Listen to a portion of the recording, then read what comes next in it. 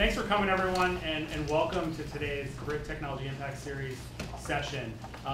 We are excited today to have Kyle Keogh, the T99, back to campus from Google on Google's 20th birthday. Yes. As I found out when I came here. Yeah. Yes. A pretty good testament to the transformational power of technology. Just through 20 years, I was talking with someone else this morning about this and said, that's it? 20? Oh. Boy, I thought it was a lot longer than that. They just have been a part of our lives for so long. So, this year, the Center for Digital Strategies through the series is focusing on emerging technologies. And we're going to turn it over to Kyle in a bit to talk about the disruptive power of technology, emerging technologies, and self-driving cars in the auto sector and kind of what's happening. I'll let him introduce himself, but please join me in welcoming Kyle back to campus on this nice fall day, and happy birthday. Thank you. Thank you very much. Thank you. So it's great to be back. It is very strange to sit in this room. I've come up here for Google recruiting a few times, and we're in the newer building. But this is literally, I remember my first class in this room in 1997. It's a little nicer, don't get me wrong, but it definitely feels the same. So thank you guys for taking the time. In a minute, I'm going to ask you what you want to cover in this session, what you want to get out of it. So just think about that a little bit. I have a set of things to cover, don't worry. But I also want to make sure this is really relevant for all of you. And I teach a class at NYU, and I do the same approach, because you're paying for your own education. This is your time. You're paying your money and your time. I want to make sure you get something out of it. And so we're going to talk about digital disruption and the auto industry in particular, but I can go a lot broader than that. By way of background on me, I went to Hamilton College, spent my junior year at the London School of Economics, met my wife in college. I then worked at JP Morgan for 3 years. I got married, and my wife and I were coupled together at Tuck. So we were actually we were classmates. Is there anyone this year, right now, who are couples that came in married? Oh, not married, but yeah, we're couples. There's actually 6 couples. Okay. There are T20s. I think 2 or 3 of the couples are married. Very nice. Okay. Yep. So we're still married. We're doing great. We had a great time. It's been 22 years now. So my wife Liz and I came in, and I remember specifically being in this room. Coming out of here, I went to McKinsey. So I actually followed the inverse path that Stephanie did. I was at McKinsey for about 3.5 years. I spent 2 years at a late-stage startup, 2 years at IBM, and I've been at Google for 11 years. Part of it was running part of strategy and operations. And then I ran our media sales to the telecom industry, did a brief stint in Google Fiber, which we can talk about if we want it all. And then for the last 15 months have been leading our industry efforts for the imports in the auto industry. So that's sort of a rough on me, just to give you some background. I was going to talk in particular about digital disruption, some overall principles, and then apply it to the auto industry. But are there things that people want to make sure, burning questions people had that they wanted to make sure we addressed? I can make sure to work it all in, don't worry. Go ahead. I'd love to hear a little bit about your experience working on fiber. Sure. The sort of real estate element of getting into an industry which is so dominated by Titans. Sure. Google Fiber and the impact of that industry and where Google Fiber is right now. Yep, fair enough. Good question. I can do that. I'm wondering about not just what the automotive industry will look like when there's self-driving cars, but just generally what the world will look like. Because once all cars are driving around themselves, that would change a lot of things, maybe about parking, about cities, about infrastructure. Just kind of, if there's a larger vision for what that might look like in 20, 30, 40 years. Sure. So I'm actually modifying a bit a lecture I did at Stern, which was half of it was a debate, actually, on when will driverless cars occur. So I encourage you guys to get involved. And then the second half was what will it mean for all the other industries? And we can have a discussion on it. Because no one knows the answers, but it's a good set of questions. Okay, others? Because autonomous vehicles have such big implications on a mass scale, what is your approach to policy, right? Because governments are going to get involved. They govern reasons that you're going to have these cars. Totally. Okay. Great. Others? So what's the Google vision for, should the infrastructure prepare for self-driving cars, or the self-driving cars should be so smart enough to predict the real world industry? Okay. Cover that. Right, there's a question right behind you. Yeah, I'd love to think to understand more how you think about buy versus build and some of the innovative aspects, like what makes an acquisition really attractive versus developing technology in-house. Okay, great. What kind of liabilities do driverless cars have? Is it the company's liability, the person who's not driving it, but riding in it? Yep. Yep, a very good question. I'm more curious about how Google deals with innovation in terms of when you are looking at a certain development and if Google looks at on the market, how other possible competitive technologies are also developing. I also have in my mind the example of the airship and the airplane, Okay. where the airship was almost reaching engineering perfection, Yep. then came the airplane, Okay. and all of this was destroyed. And not just for self-driving cars, it's like, how is the Google philosophy on innovation in this context? Okay. So the impact on other industries. Okay. Okay. Others?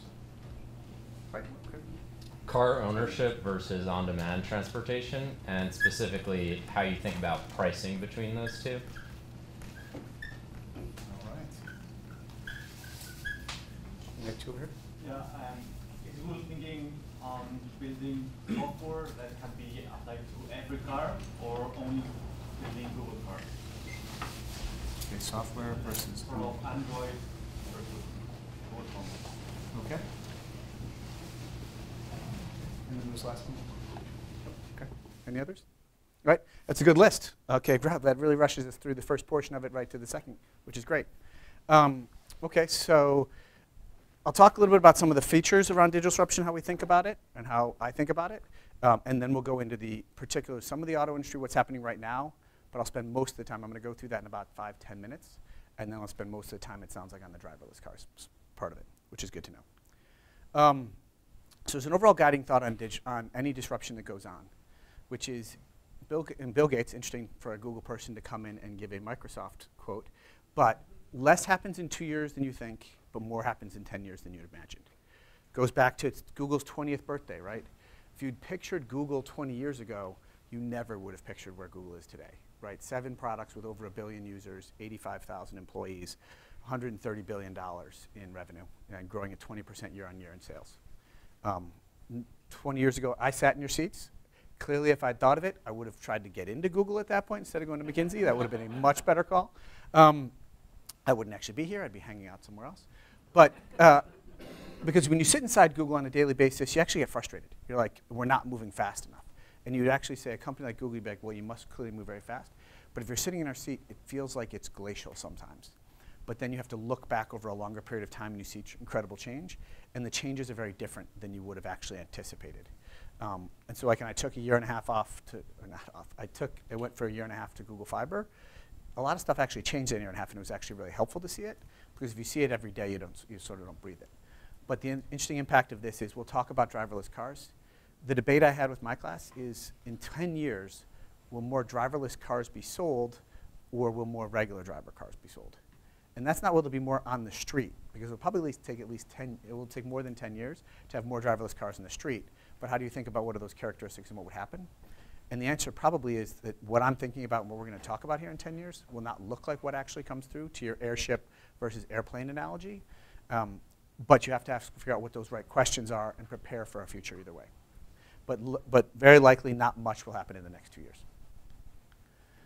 There are 4 main considerations that I'll roll through pretty quickly here, but they'll come back as we talk about driverless cars. Great Harvard Business School professor focused in on, you have to think about what is the job to be done on any innovation, right? Not am I replacing an existing product, but what is the end need that I am going after? And when you solve that, you generally succeed. If you build a better mousetrap, you do not succeed. If you look at disruptions in any market, the airship versus the airplane got the job done a lot faster. The job was I need to be from New York to LA in a period of time. Not I want a beautiful scenic ride and it wants to feel like a train and all these other things. It needed to be, the job was, I need transportation from here to there, and it did it very, very well. When the iPhone came out and eliminated basically the BlackBerry, it did a totally different job. It didn't just build a better mobile phone, it did a totally different function. In the autonomous industry, we're going to have to make sure that on cars, for instance, that it talks about the job. And that will inform a lot of the questions here, I think, on ownership versus on-demand. Because the job is not owning a car. The job is I need transportation from one spot to another, when I want it, where I want it, and at an affordable price. And that's the job to be done. The second is you need to think about the value chain. And the best spots to make changes are where you're only changing a small portion of the value chain. And you take advantage of all the other areas. So one of the things going on in the auto industry right now is there's something called Android Auto and Apple CarPlay. I imagine some of you have seen them if you don't already have it already. Those go into, they have to fit in a certain spot in the value chain, but they leverage off your phone. So it's actually a relatively seamless way to get you in there. Right? It's products you've already used. It's Waze, it's Pandora, it's Spotify, it's Maps. Though it starts with those products because it's an easy, simple thing to do, and all you're doing is changing one thing. So any change that goes on, you should think about how am I using the value chain to get advantage out of it, and how am I not trying to sort of go in too many different spots. When you go in and BMW came out about 10 years with run flat tires, they actually totally failed. I think one of your professors did a fantastic book on it. And it didn't work because it changed too much stuff. You need to slot into to make the change easy. The third is there's something called the Perez surge cycle, which is stuff starts, it takes a long time to get started, and then when it hits an inflection point, it goes from multiple competitors to just a couple. And where are you in that cycle, and how do you have the funding to last through this? How are you thinking about your business around how you get to that? And lastly, what is the market ready to be disrupted? Right? Some markets are, some markets don't make sense. Like the automotive dealer model doesn't make a lot of sense, but it's not yet ready to be disrupted. Because we'll look at some of the other things later on that I don't think it's fully fundamentally ready to be disrupted. Like we looked at, should you go out and eliminate auto dealerships? Because I imagine almost everybody's bought a car at some point now. And going to an auto dealership is one of the more painful experiences right up there with the DMV and paying your taxes. But it's still sort of a necessary evil until we find the right area. So if we look at those, the jobs to be done is, what are you trying to accomplish? You don't buy a hammer, you buy the ability to pound in nails, right? How are you trying to do that? Should change the way you think about it. If we think about the value chain, there's sort of four main functions of value chain. There's content, there's curation, there's the device, and then there's distribution. If you're going to change in driverless cars, for instance, and goes back to the question on do you use software and or hardware, if you try to build the car, change the software, build all the programming capabilities for it, what are your odds of success? Or do you find a way to take advantage of the value chain and change just one or two things in it? Like in an ideal world, you'd wind up with driverless cars that would be able to work with any existing car. That's probably going to be hard. Interoperability is tough. But should you be able to get it so that it plugs into almost any car that's newly manufactured? That would take advantage of the entire value chain and make things a lot simpler. That is what Android Auto is doing, is saying, I'm not going to build new cars. I want to slot into every car that gets made. Right now, you have something like Android Auto or CarPlay already. It's your phone. Like, how many of you use Waze on your phone while you're driving? Okay, good. Even up here, it's probably helpful, right? Definitely as you get down to New York City, extremely helpful. You're just basically, by putting Android Auto or CarPlay in the car, you're just taking what was an already existing behavior and making it easy to change because you're changing one thing within the value chain. The other one is you actually need to be number one or number two in almost any market to win. Right? People talk about Facebook and Google as a digital duopoly, and they talk about it in not the nicest ways. But underneath it, in almost any market, there are one or two winners. There are increasing returns to scale. Right? This is not a new phenomenon, but it very much exists in the digital world, and it happens faster in the digital world than it does in other markets. Right? Google's been around for 20 years. 10 years in, it was fairly clear that Google had sort of won in search. Right? What's interesting is Amazon now is coming out with Alexa and may actually obviate the need for search. Right? The threat is not that someone does search better than Google. The question is that someone solves the thing that you're trying to solve with search better. That they don't look and require keywords. They don't require you to go in there. They don't send you to different pages. They just give you the answers. And they anticipate your questions. and they help you in your life, and they solve an underlying need, so that all of a sudden you're just not going to Google 50 times a day. You're going 30, and then you're going 20, and then you just don't go at all. But it's unlikely that someone's just going to beat out Google at what Google did. You do see it in some markets occasionally. I would argue Facebook was not that different than MySpace, but and you see Spotify beat out Pandora, and Pandora had an early lead, but it's not that common. You usually tend to see stuff like you saw in the cell phone market, right? So probably everyone's old enough that they at some point had a Razr phone, right? And you didn't change up off the Razr. You probably bought one. You might have even bought a second one. Then you came around, and what came next after the Razr? Pardon? The Motorola Rocker, the terrible iPhone, not the terrible iTunes integrated one. Yeah, but it never really took off. What was the next big one? BlackBerry. And the BlackBerry crushed the Razr. Like if you were a like Google bought Motorola for a while, and it was one of those things of like, it was the highest flying, and when the Razr came out, and then they made it different colors, they did all these little tweaks, but the BlackBerry came out and solved a fundamentally different issue. It was an email machine, and it just happened to have a phone. Okay, so BlackBerry is the top of the world. Who comes next? iPhone.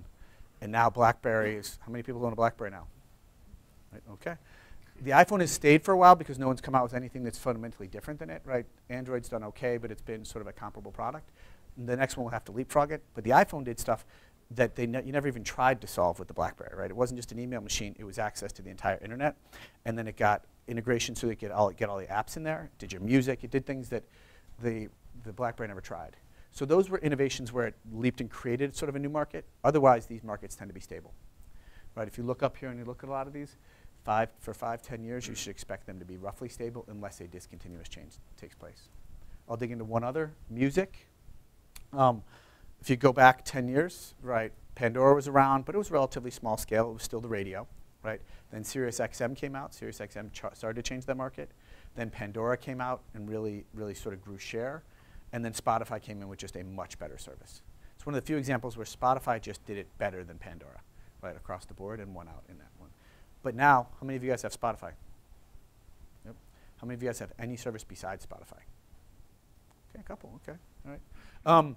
But Spotify's basically won that market. As much as there's Google Play Music and other things, it's going to take a discontinuous change to win that. The Perez surge cycles. Anyone seen this before? So it's an application of what's called the S-curve. But it essentially says you're going to have an early gestation period. You're going to have sort of a big bang and an eruption. This is usually when you get a lot of venture capital funding. And then the thing's going to get to a spot where you really actually know what the use case is, and it's going to take off. I'll give you a couple examples. Mobile.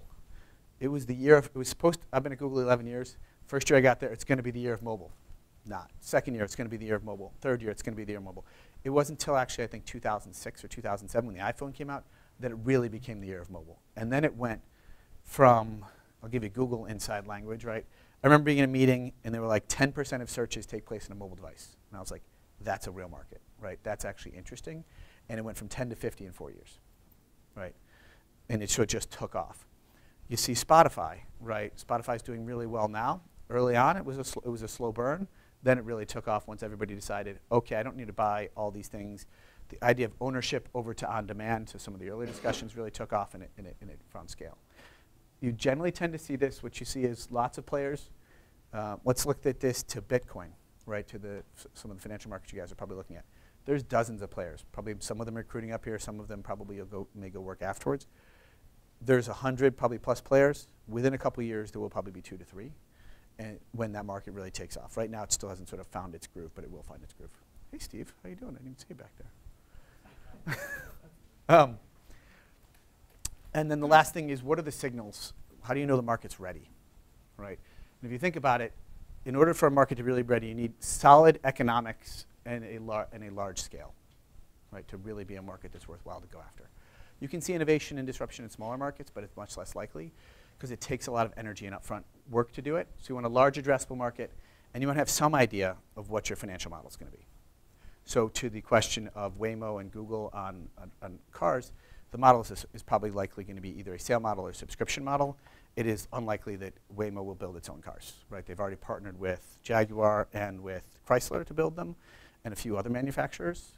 and it's likely that that will be the model associated with it. But they have a good idea. It's a massive addressable market. Almost everybody in the world drives. And it's got a likely model that you could sort of see there. Second, there's got to be clear value to the consumer. The consumer needs to get it and immediately see it. If you go back to search, when Google was started, you talk about 20 years ago, I think in the second year, they tried to sell it for $5 million, right? And no one wanted to buy it. Because everyone was like, it's just sort of part of the portal page. I've got AOL, I've got MSN. This thing's really not going to be that valuable. There was clear value to the end consumer, though, that Google saw, but the competition didn't see. And now, clearly, search became sort of the core of it. And the last is low trial and subscription costs, right?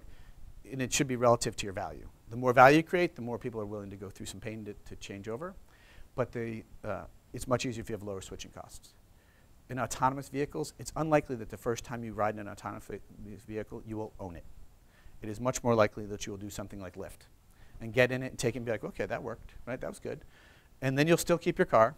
And then it'll probably get to an inflection point where you're like, OK, I've had this car sitting in my garage. I'm living in New York City. I'm paying $500 a month for this thing. I never take the thing out. Insurance, everything else. I should just get rid of this. Or in the very least, my transmission went out and I need to buy a new car. At this point, I will decide not to buy a new car. And that's how you'll likely see the transition go on this. But if you had to first move to get a driverless car, buy it, to use it for the first time, that's probably too big a switching cost. Make sense? OK. There's also some, I've sort of basically covered all these, so I'll just sort of skip that over. Now I'll switch over to the auto industry. I'm going to talk quickly through the near-term challenges, and then we'll go to driverless cars. There are a couple key trends going on in the auto industry. One is you're seeing the emergence of new models, in particular the autonomous, come out and crush the financials of a lot of the companies. In the last 9 months, the car companies have lost, what, 21% of their value? If you're sitting in Detroit and you work at General Motors, you work at Ford, you work at Chrysler, you're looking ahead, and basically the market and all the stock analysts, a lot of probably who came from Tuck, are saying, you don't have a future. Right? And that is actually impacting their decisions now. Because when they look forward, the Ford CEO got fired not because they weren't selling cars today, but because he didn't have a plan for the future. And so that required them to start to think about things fundamentally differently. When you have that kind of impact and your board fires your CEO, you'll start to see changes. And does anyone know what Ford's decided to do in the last 6 months? It relates to the second point on the page. They're going to, what's it? Making trucks and SUVs. Yep, they're going to leave the car market. They were the car market, right? They had an amazing set.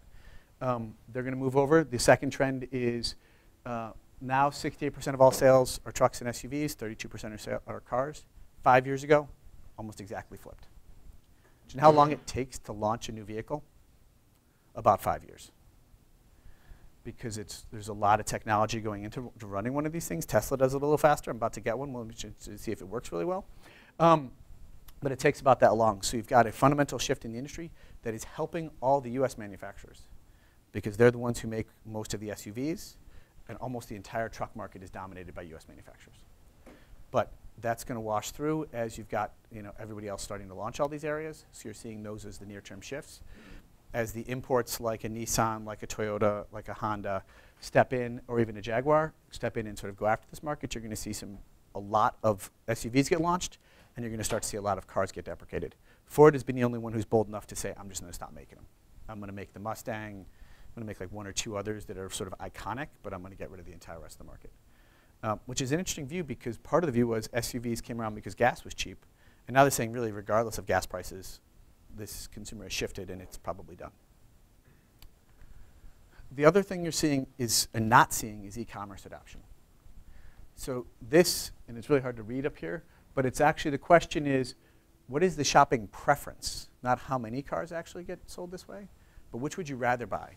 And if you start at the bottom, most people I'd like to buy my books online. Like, other than going to the Dartmouth bookstore, which I still love to do, and I'm going to go there tomorrow, or later today, right? I don't really go to a bookstore.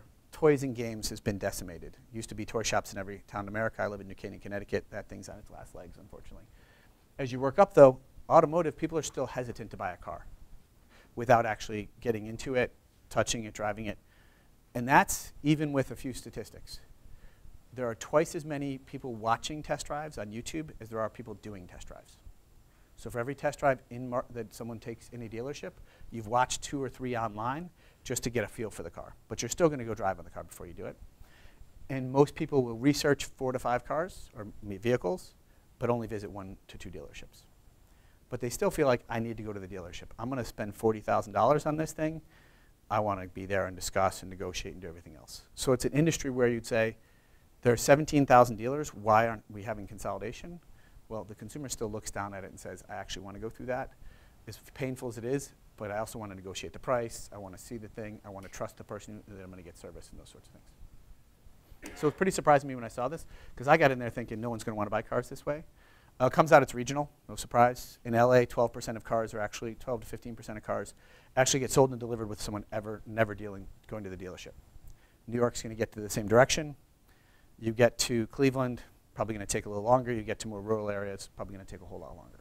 So some natural adoption curves of the 2 coasts, in particular New York, LA, San Francisco, tend to lead, no different than Uber and Lyft adoption, and then the rest of the nation sort of catches up. Do you think a company like Carvana is going to make a shift in that? Okay. In that process, like simplifying the process of actually buying a car online, or do you think it's just going to be a slow down? I think it'll have part of it. The question will be, people like to negotiate. As much as we've been attuned to negotiating, I think that'll have some impact. The other part of it is you want to know that someone's going to take care of your car. So I think they'll have an impact. The interesting question to me, and I was talking to an entrepreneur about doing something in the auto space, is how long will Carvana be relevant, right? The dealer could go away, and I realize this is being recorded. If hypothetically speaking, the dealer were to go away, I don't think it would be because the market all of a sudden said, hey, I want to buy cars in a different way. I think it would be because people stopped buying cars, period. Or because you had a significant consolidation in OEMs and less differentiation, and it became a much simpler, more transparent transaction. Right now, there's so much complexity in how you buy a car that it actually is somewhat helpful to go there. You'd have to reduce a lot of that complexity. But the most likely thing, actually, I think, at the end, and I'll sort of put my view out there, is I think it goes subscription much more than it goes purchase. How much do you think of that behavior is driven by like actual consumer preference versus like laws that mandate that you have to sell through a dealership? It can be part of that. Definitely can be part of that. And as a result, the OEMs, the automakers, are not incentivized to actually build the e-commerce capabilities, right? Because they're not allowed to sell cars. They have to go through the dealerships. It's sort of to your point, it's the old model. And so therefore, most of the e-commerce stuff needs to be built by individual dealers where the economics are not quite as compelling. So that definitely could be part of it. The question is, what would cause that to change? You could see, there's about 10 dealers that own at least 100 plus dealer, or 10 dealer groups that own at least 100 dealers. They could step in and start to change this. The OEMs have a tough time changing it. They're launching stuff in the UK where they don't have these issues, and in Europe, so that could bleed over. But if you can't sell the cars and the OEMs can't be the ones to do it, it's got to be the dealers that actually start to do this. You are seeing some examples in New York. There's one Honda dealer in New York who's out in Queens who will actually do everything for you remotely. You never have to go to the place. So you could see some steps in that direction, definitely. Some of the complexity still seems to factor in for folks. But it's a very fair question. Is it, what is causing it and what is keeping it from actually happening? Okay. So that's most of what's going on in the industry. What I'd love to talk about then is self-driving cars and sort of when we see this technology happening. And I'd actually love to, if it's okay, have a little bit of debate with everybody. So the debate would be, what needs to happen in the next 10 years for actually it to switch over? And I'll give you a couple facts to sort of consider on this. And I'm going to make the argument that in 10 years, there will be more driverless cars sold that year than there will be sold regular cars. Not on the road, but cars sold. And I actually had this exact debate with digital TV about 7 years ago in this room. And I said it would happen and Google would drive digital TV. And the class was entirely right and I was totally wrong. So it does, to some degree, take a question of how long does these things tend to happen. In that case, digital TV wound up not being what we expected. It took 10 years rather than 2. But it wound up being different than what we expected. So the debate here is, one, can anyone tell me how many cars what percentage of cars are used at any given moment?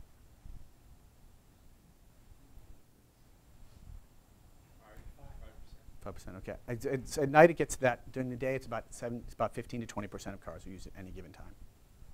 So what you've got is 75 to 80% of your capacity sitting idle. Most of you probably drove here. some of you guys are a lot of second years, live off campus. Your cars have been sitting there all day. You probably drive twice a day and then probably a couple times there later on. So there's a real question of your car sits there. It is an asset that you've paid a lot of money for and generates no returns throughout the day. Now, you've seen some services that allow you to now rent your car while you're not using it.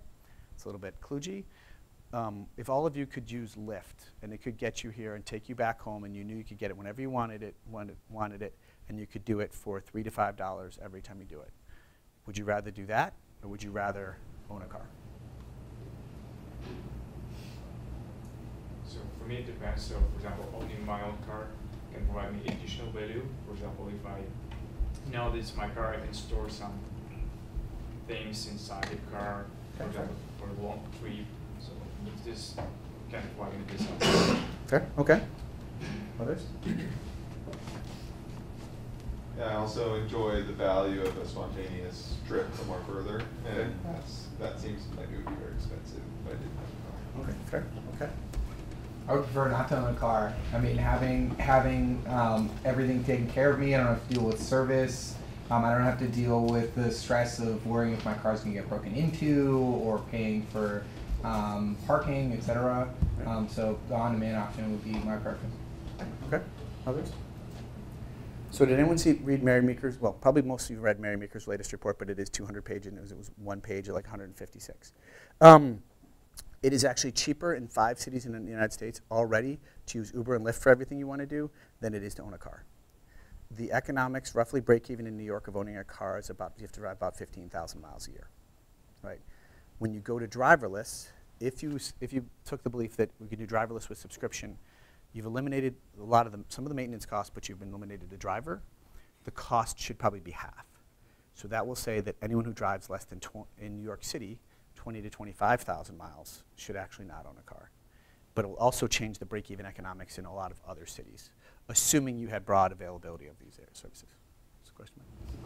You won't believe me when I say this, but I'm absolutely not trying to disprove your argument. No, that's fair. What is the split for urban and rural? Because I feel like in a rural area, the dynamics, the economics change fairly drastically. They do. It will be the last to adopt, right? Because you won't have the instantaneous access to it, right? In New York City, you can get an Uber probably within 3 to 5 minutes. In San Francisco, definitely. When you get to rural Ohio, right, it's going to be harder. You're never going to get to those if you live on 40 acres, right, to get to those. It's going to take a while to get to that spot. It will take much time. And yes, although the trip would be the exact same for whether you're driving or whether you're in it. Oh, sorry, I mean like in comparison to someone in New York who might be going uptown in Ohio, you're going to go 30 miles. It will be, there is a real question of some people call it the Bubba effect too, which is like, I own a car, this is what I do, I'm not going to get into some other thing like that. And also from an economic standpoint, the economics in less densely populated areas will be much tougher. It will be much slower to adopt there, much the same way as Uber and Lyft have done it. I hate to say it, but in general, you see technology adoption sort of go in that I actually think that people like the ones in this room are probably, if we were living in rural areas, going to be some of the last to adopt because we're perfectly comfortable driving. But if you think about maybe like lower income people who don't have as much access to transportation, they maybe only have one car in their family, or someone who's elderly and lives far away from the hospital, there are a lot of services that are popping up around shared mobility, and I think that eventually those would become autonomous. Like Liberty Mobility now is in the Midwest that serve as a way for people to like access like very essential services. Yeah. There's a very good point. There's a lot of argument that says you have to figure out what is the first or second thick use case. What is the first use case that people will do for it? People are older who have trouble driving, right, at night in particular.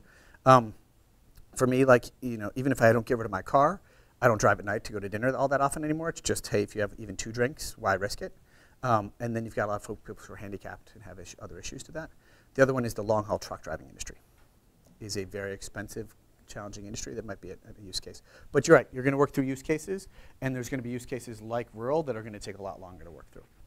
Another consideration is that driving is actually a learned skill. So I actually don't drive because in Singapore you're not allowed to start learning until you're 17 and left by then. Okay. So the question I would ask is, what would make parents be okay with not having their child learn how to drive? Because now you have a whole new generation of people who actually can't drive. Fair. How many people grew up in New York City or in a major city area? Okay. Were you in Manhattan? Just outside. Okay. How far outside? Half hour. Okay, so you had to drive. Yeah. But if you look at the people who go to college who grew up in Manhattan, there's a fair number that go without an ability to drive. Will you wind up with that question? It's sort of like Dartmouth instituted a swim test. Like, maybe you might not require that, but you would get that question of, should you at some point as a life skill learn how to drive in the very least? I do know some people who are older who don't have a driver's license at all. But that's a very fair question. What else would keep it from adopting? Alternatives. Okay. So, really, in a sense, just creating public transportation, which in New York City already exists. Yep. You think about places like LA with like trying to build more tunnels to make that more efficient. Why do you need an individual autonomous driving car or individual cars running around when you could use some uninvolved form of public transportation? Have you been a lot to LA? What's that? Did you grow up in LA? Yeah, I lived in LA. It's terrible. Public transportation is terrible. Although the one train they did put in has been really, really helpful. Okay. But yeah, I think that there's a real value in creating public transit. I mean, like creating Japan and seeing how effective it is there. Okay. How much better of an experience it is. Yep. Versus. Okay. And I would argue, so New York City, I think you're totally right. Like there's enough buses, enough subways, and everything else like that. I go to LA probably once every 6 weeks. The industry that first got hit by this was the car rental industry. I will not rent a car when I go to LA. It's just not worth it, right? I take Uber and Lyft everywhere I go. I would love to say that I figured out the public transportation system in LA. I have not yet done that. It's fair. You will, in some spots, have such good public infrastructure that the question would be, is it worth it, right? If I have a known route and I'm using that known route over and over again, then yes, I would not do that. Fair. Others? Some other form factors. So obviously there's been a lot of talk about Uber and others investing in personal transportation, whether that's scooters or motorized transportation that's not restricted to roadways. That could be fair. Like you can definitely see that. There's actually a question of whether it will actually go straight to drones. Yeah. I'm not sure I'm really willing to stay on that question yet. Okay. What do you think the status on the functional safety in these vehicles is? Like, they're still working on the redundancy units. When something fails in a vehicle, are you staying at level 4 autonomy, or are you saying that this car can go anywhere? Someone from Detroit might be trying to go to the Upper Peninsula. They're not even leaving state boundaries. It could be in a state localized unit, and they can be going from the sand dunes to ice in a matter of hours. Yep. So yes, I think there's some very fair questions. If we go through some of these areas, have they covered all of the use cases? Like I would not get on a driverless car like a Tesla and actually take it around this area in the snow. We were having this discussion this morning. Like that would terrify me. Like Waymo is mainly testing in Arizona and California. Very nice climates, very easy, good visibility. Yes, it will take some time to get through that. The question on that is winds up being machine learning and how fast you can actually get the technology and how fast you can get the inputs. Right now, I think Google's at 8 million miles driven autonomously with someone either as a secondary or even without a secondary. And the basic view is the more data you get, the better your machine learning algorithms will get, and the better you'll be able to anticipate those things. And so the Michigan one, where you're going from Detroit to the Upper Peninsula through multiple climates and through different types of roadways, highways, and other areas, you'll get so much learning on it that it'll actually be able to cover all those. But it will take time because the early users won't have quite as good of that, and it will only be as it builds. What happens, that's the redundancy aspect, what happens when one piece in that system, like that algorithm goes down, cars break, Yeah. so how does it? You tow it. Yep, it's a fair question, right? Like, I drove up here yesterday, there was a very good chance my car wasn't going to make it, right? Not very good, relatively new car. Tesla has the same issue with do I have enough charging stations? There are issues like that will come up. The questions on those ones will be, do you have some system in place that can sort of accommodate for that? Right, if the LiDAR goes, do you have the ability to just back up into, the levels clearly, from level 5 autonomy, which is the top level autonomy, back to 4? Right now, and Waymo's building their cars with no steering wheels. So you would have no backup way to do that. So that is a definite risk. I think the transition period is tough too. In the transition period of having real drivers and self-driving cars on the road at the same time, because there's a bunch of problems, including self-driving car experience might be worse. You're going to go super slow because you'll go to speed limit. Yeah. To the accidents that can occur because you have this blend of human and autonomy on the road. So that's one of the things I see it holding it back for a long period of time, is how, where that tipping point comes. Yeah, so in Arizona, apparently they're testing all these vehicles, and they had a bunch of people adopt in who just are using the autonomous vehicles. And people are getting annoyed because they drive so slow and they stop so frequently that they're like going around them at stoplights. And well, the vehicle's like, I got to make sure I don't hit anybody, right? Like they're the safe, like if you hit somebody, it's a massive story. If you go slow, it's just an inconvenience for the people locally. Very fair. What's the conversation around privacy? Because if every mile driven increases the ability of the algorithm to like take that data and use it to apply it to several different other potential environments, do you see people opting in to give all of their driving data to companies, or is it just something where you don't make it an option? It's just, this is what you give up by driving a car like this? So one, good question. I would assume you would have to give up that, but on the flip side of it, you would be able to get anonymity. Right, just like you personalize and probably log into Google or log into YouTube, but when we go use all the data for you, we hash you into something that we can't back hash it to somebody else. And so you would essentially get all the data, and you would know this person with this hashing did all these things, but I would not know that's you by name. So that's where the general data privacy restrictions in other areas that are going on are going to have a real impact on this. Interestingly, it sort of goes then also in the level of security, right? Anyone watched Fast and Furious 8, right? Like, could somebody hack into these things and take them all over? There's a nuclear type thing that you worry about. These are all really good questions. The other ones that I would think of is there's a big, I'll come back to Google Fiber. The government policy, right, it's all state, they have to do national, state, and local. And you have to make a lot of changes. And governments are not the fastest thing to move. That's why I've seen certain states go much faster, California, Arizona. You'll probably see a couple other states who will see the advantage of it. Michigan will probably be the next one to go, because if you're the big three and you're like, we need one of these guys to win, otherwise our economy's in some trouble. So you will see some government policy, but it's going to be a real challenge to get through the whole thing. In particular, you get one bad accident, right? Like Tesla has had a couple of them, and it gets massively highlighted. And the statistic that like per mile driven, you have a lot less issues with a driverless car. The statistic gets lost in the story, right? 10,000 people are a statistic, one person's a story, and the one person's a story can overcome a lot of that. In particular, you might get a government official who's not willing to take that risk. The infrastructure, I believe the belief is you're going to have to work on the existing roads. Like changing the roads would just be way too hard. Good. There a recent, they call it vehicle-to-vehicle communication thing that was the NHTSA wanted to do, but it got shot down. And I was like, well, the vehicles, to your point, your question, the vehicles can't talk to each other. I feel like that pushes the time that self-driving cars can come, like actually quite a far way down the road. And I didn't see a good answer not to do vehicle-to-vehicle. Fair, although on the tech value chain idea is if you required all the cars to be able to talk to each other, you would then need to change 450 million, like, what is it, 150 to 300 million cars. That's kind of hard. So I think you're likely to see autonomous cars and regular cars out there. Will you see some bad behavior because of that, to the extent that it happens? Right, sure, once you know it's an autonomous car, you know that if you cut them off, you know they're going to stop. People might just start cutting them off, right? They might start going around, they might do some things like that. But I can't see a world where you would go straight from no autonomy to full autonomy. That's just too hard a change to go through. What will be interesting to see is do you start to see people just naturally do it themselves?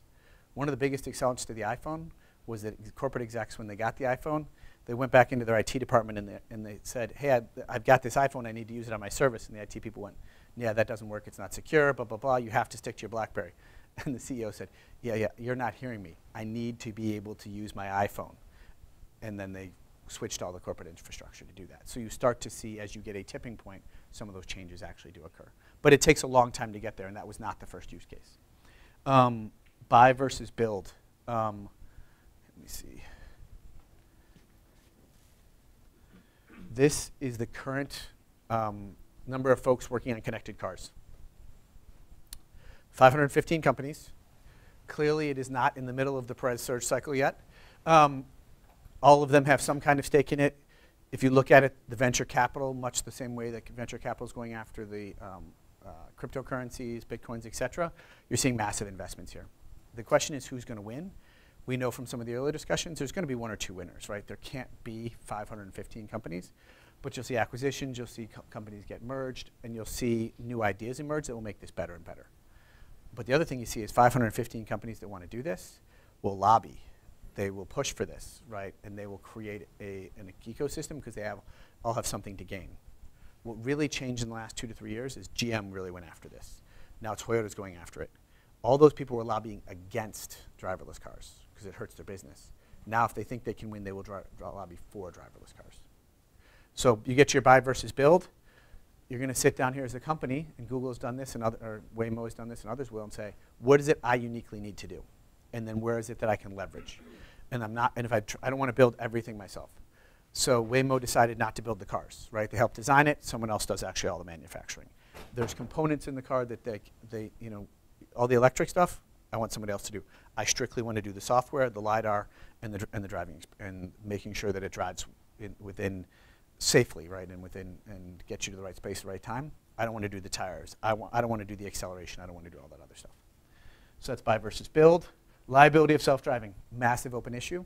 You guys are pointing out there's a lot of massive open issues in this, and all of these could keep this from happening in 10 years, right? When a driverless car gets in a crash, so the Tesla ones, when it was in self-driving mode and the person got in an accident, who pays for that? Right now, you're choosing to put it in self-driving mode, and I think they're making the end consumer do that. But if you have no steering wheel, how can you be held accountable for an accident? You couldn't do anything. So someone's going to have to step in and say they're going to pay for that. You hate to say that, but that's largely more than likely a large company, right? A small company can't take that risk. One accident could take them out, right? But insurance is clearly going to need to emerge. The Google innovation next waves, the impact of the winners. We're doing a lot around the automotive industry. There's Android Auto. There's a lot of things we do from a media standpoint. They buy $3 to $5 billion. Globally, they buy $5 billion in advertising from us, right? And we're about to go into competition with those clients, right? That creates some innovation and some checks and balances. The interesting challenge that I think people have gotten better and better about is everybody knows they're going to compete. They're going to collaborate in some spaces and compete in other spaces. And to the extent that you just stay in your swim lane, your probably long-term potential is not that great. And so the people have gotten just more and more comfortable with that. What are the likely business models, do you think? Because Google hasn't had too much success outside of the advertising business model, but in terms of providing software or the devices necessary to power this, is it still going to be advertising in the cars, or is it going to be some other thing that wins? I think we're going to have to figure out. We're going to have to make a model besides advertising work. I think advertising at this point is 85 to 90% of Google's revenue, which yes, you'd say okay, we're predominantly that. The cloud business has done okay. A couple other businesses have done okay. When we say it's 85 to 90%, that actually tells you that $15 to $20 billion comes from outside of advertising. That would be a decent-sized company somewhere else. So yes, that is an issue, though, right? Like the core things we're really good at, it's going to have nothing to do with the core things. Like I will not be touching it all. I work on the media sales side of it. I will not be helping them figure out like how do we monetize that. There might be some advertising in it. You might do some portions of that, but it will be a small thing relative to the overall service. So yes, there's a challenge for Google and for anybody else to make sure that they can do that model. Thankfully, Lyft and Uber started to prove that model, right? If you want to do it as a subscription model, they started to prove it out. Ownership versus on-demand. I think the interesting question here is just what is the advantage to own versus on-demand? If you know you can get a car, so your rural question becomes a very real one.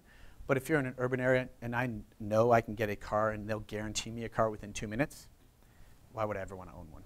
Unless it's a big economic advantage to me, but I probably need to do 25,000 miles a year. Do I want to do that? Now, you'd say, well, car ownership's been an important fundamental right for people for their entire lives. But look at all the things you now do that are on demand that my generation when I was growing up, or Steve's generation, didn't do, right? Like, you know, the idea that you would go Airbnb and stay somewhere and not own it, right? The idea that, you know, even renting versus owning was such a big change. People have already made that decision, right? Rent the Runway came in and created a whole new market, right? Those things, I think a lot of those, there will be those issues. The question is, will you get enough adoption without it? And then so lastly, software versus hardware. To the earlier point on the whole frame, if you want to do the entire thing, you're probably hurting yourself, right? The question will be, how can you interoperate with what is already out there? How can you make this work in most cars, not just 5 or 10? Or how can you get those 5 or 10 to pump enough volume that they could really work? So I know we're going to finish up here. What I would say is I don't know what the answer is. Like the Google TV thing, I sort of adamantly argued for, and I was wrong. But I would go back to the Bill Gates quote, right?